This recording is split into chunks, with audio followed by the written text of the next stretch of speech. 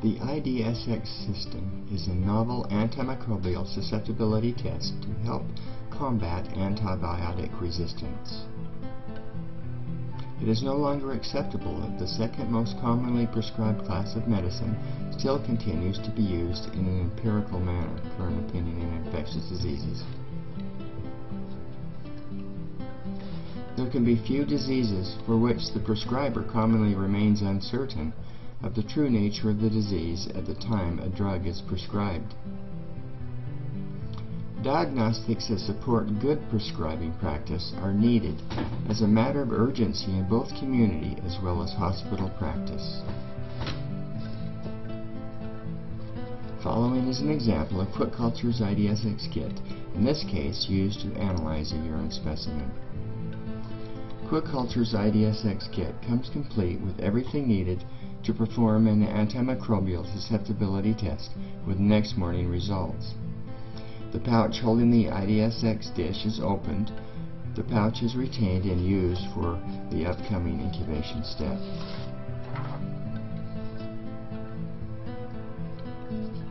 The sterile round tip swab is dipped into the specimen sample.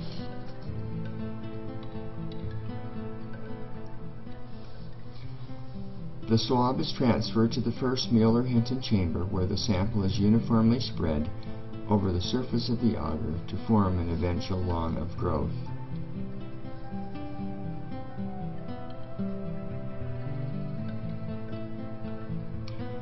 The above process is then repeated for the other Mueller-Hinton chamber.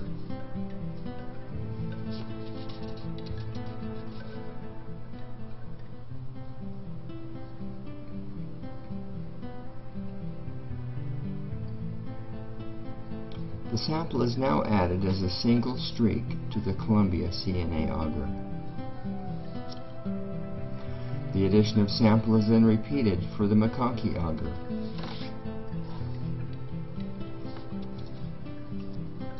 The streaks are allowed to dry for 1 to 2 minutes and then an isolation is performed using the loop needle tool. Lightly run the loop end of the tool back and forth across the initial streak in the McConkey chamber. Repeat the spreading technique now for the Columbia CNA chamber.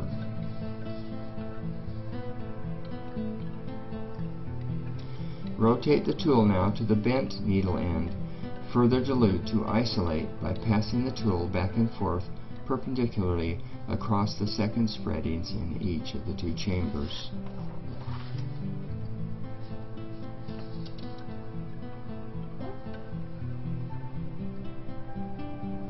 The next step of the method is the placement of antibiotic papers on the twin Mueller-Hinton agars.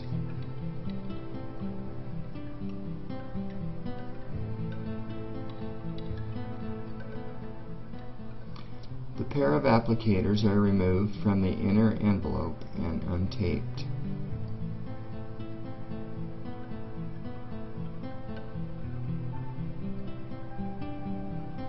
The protective covers are removed from each of the 2 applicators.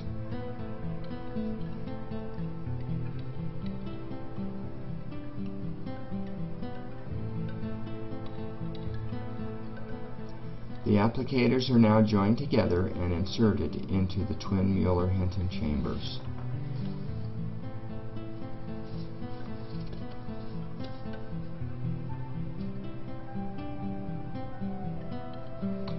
The antibiotic paper release rod is now removed from its storage tube. Note the yellow stop to assure proper vertical placement.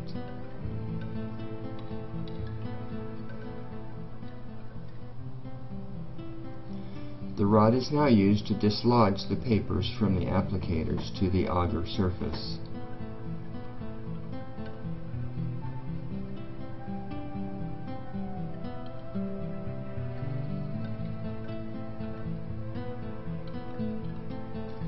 Empty applicators are now removed from the chambers. Papers are now gently seated onto the agar surfaces using the release rod.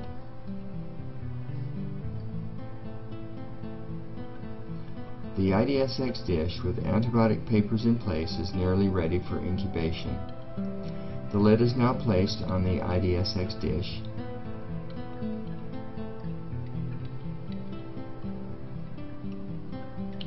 The bottom of the dish is now labeled with necessary information.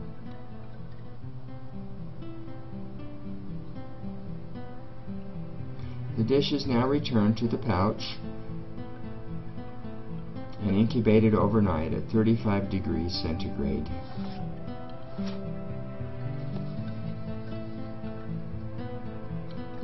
Following a 17-hour incubation, the dish is removed from the incubator. Measuring transparencies provide a direct interpretive susceptibility reading right from the chambers. Transparencies are removed from the package and oriented for placement in the chambers. Low-tack paper strips are used to pick up and place the transparencies into the chambers. The incubated dish is removed from its pouch. The incubated dish reveals the different susceptibilities of this uropathogen to the 13 tested antibiotics. The right labeled transparency is now placed into the right Mueller-Hinton chamber. Next, the left labeled transparency is placed.